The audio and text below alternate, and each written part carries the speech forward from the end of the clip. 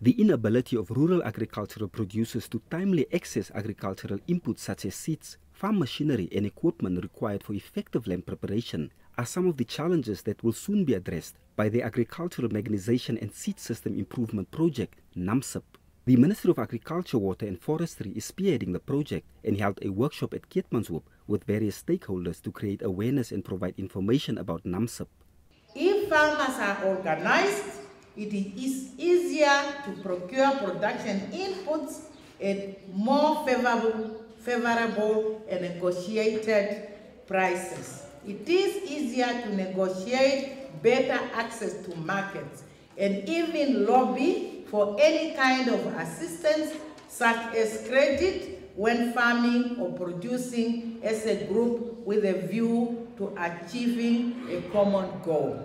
The agricultural mechanization component of the project will enable farmers to complete farming operations in a timely manner. This will include crop-producing regions where rain-fed farming systems are practiced. Let me call upon our regional representatives, focal points, procurement officers, and project accountants to seriously and actively participate in this project and ensure that all activities are effectively implemented in order to achieve the project objectives. The program encompasses 10 schemes which are to be implemented in a flexible manner, one of which a small stock value chain development scheme for small and medium-scale agricultural producers and agro-processors in the southern region of Namibia. Whatever mechanism we are in today, we should test it so that we should not waste the money of the government on things that will never happen in this region.